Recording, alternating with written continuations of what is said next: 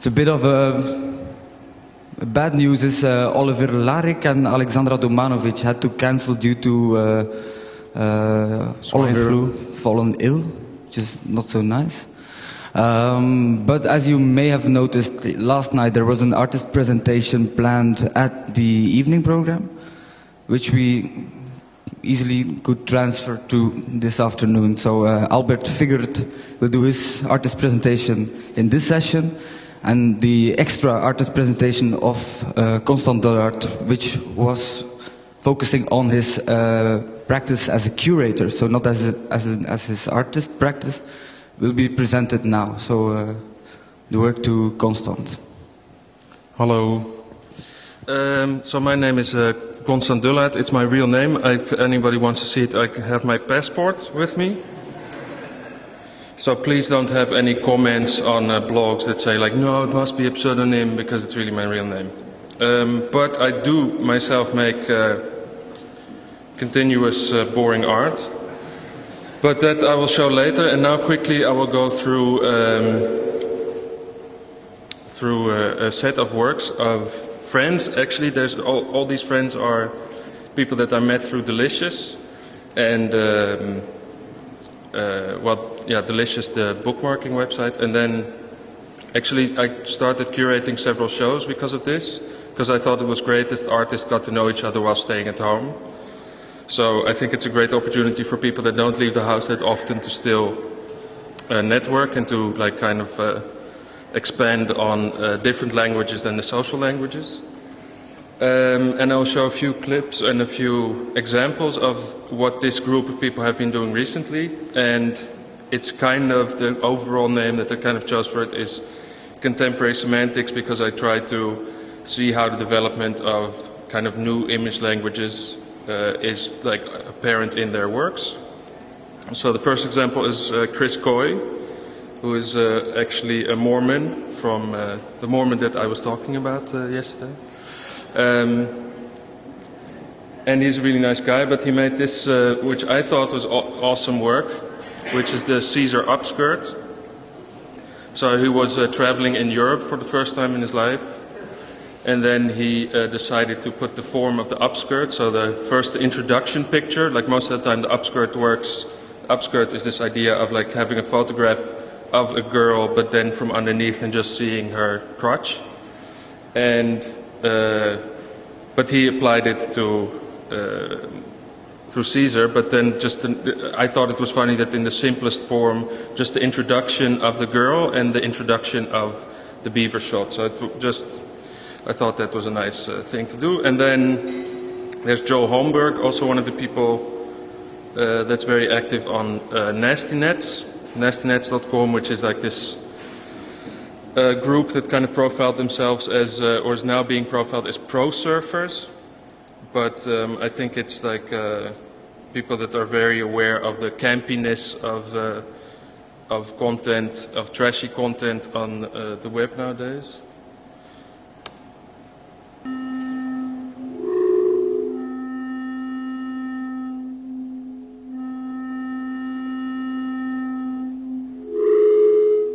So he made a booty shake out of a sound program. Hold on. And then Dennis Knopf and his kind of his pseudonym, which is he does have a pseudonym, is Tracky Birthday. Also very active in this same kind of generation.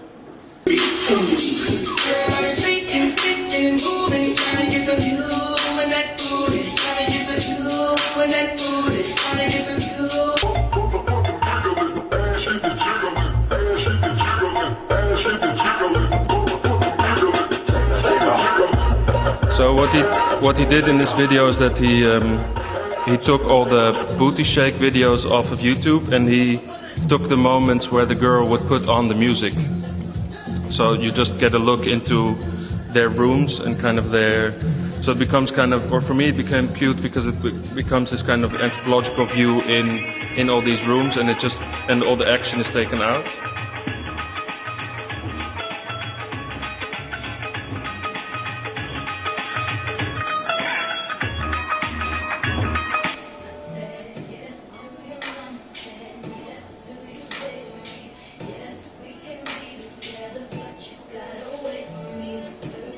Actually really weird to hear that with such soft sound, but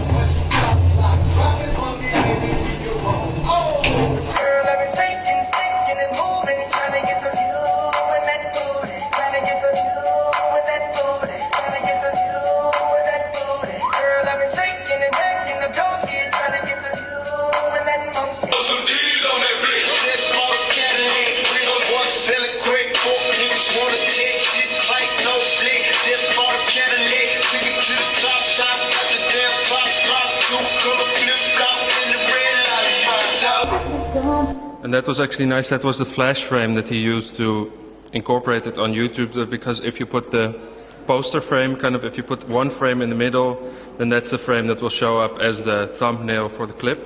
So I actually did have to do that, so there's actually one frame of ass in the video. Anyway, I'll continue. To Dame Zacconi, I liked it that my computer didn't like his last name.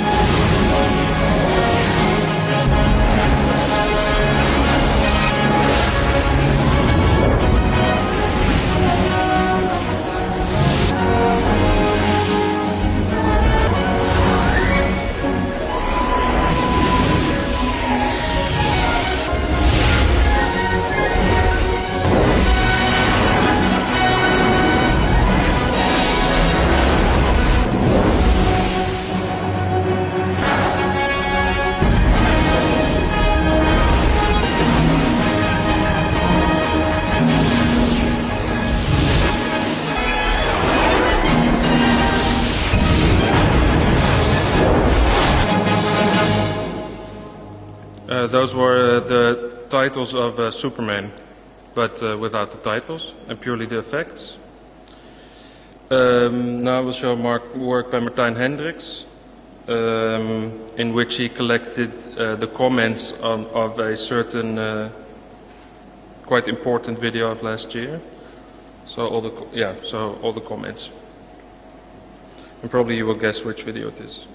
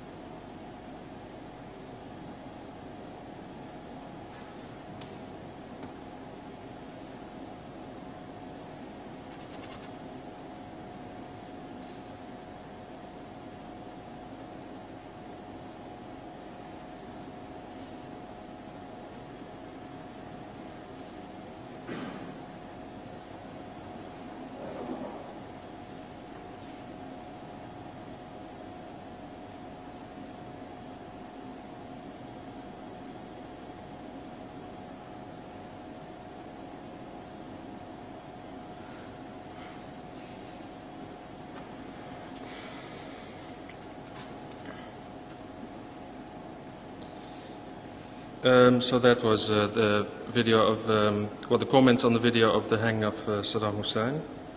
And I thought it was actually really nice to see how mostly technical details were discussed. And so all these videos were kind of based on the emphasis on, on effects. I tried to stabilize the earthquake in Sichuan, China in 2008. And this was actually one of the first pieces of footage that came out after the earthquake. And the thing I actually really liked is the comments I got, because I posted it as a comment back on YouTube. And the comments that I got was that it was, first of all, people didn't agree with the fact that I made a work out of a disaster that killed 100,000 people, or over 100,000 people. But actually the original uploader said that it was really nice work.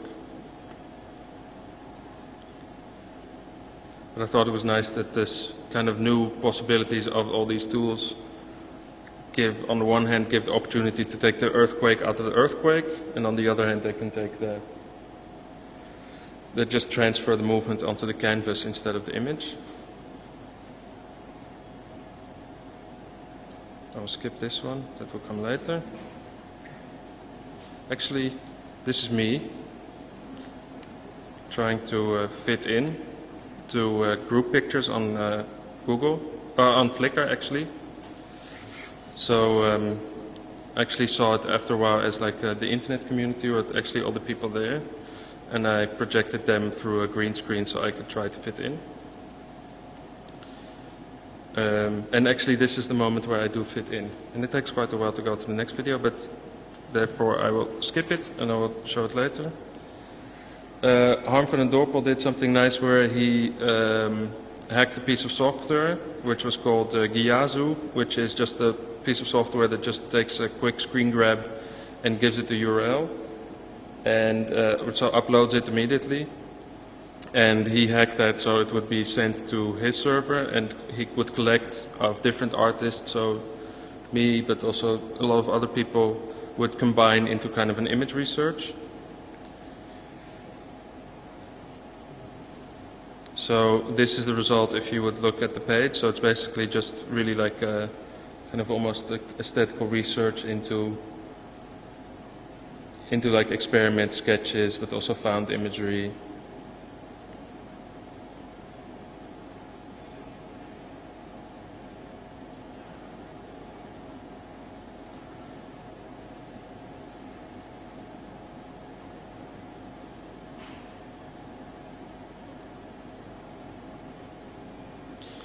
And now he's working on the video version of it. So it's nice that actually he makes a new version, which is this one.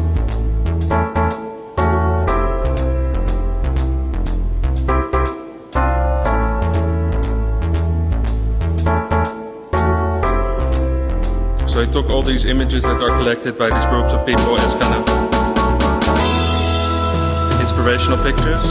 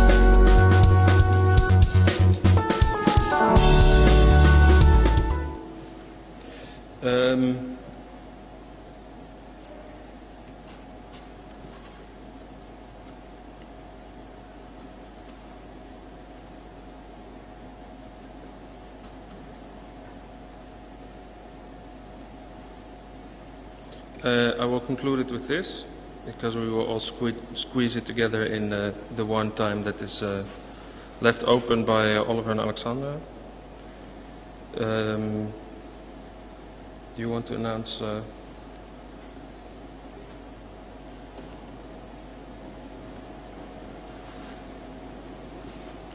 Yeah, I can finish it like this.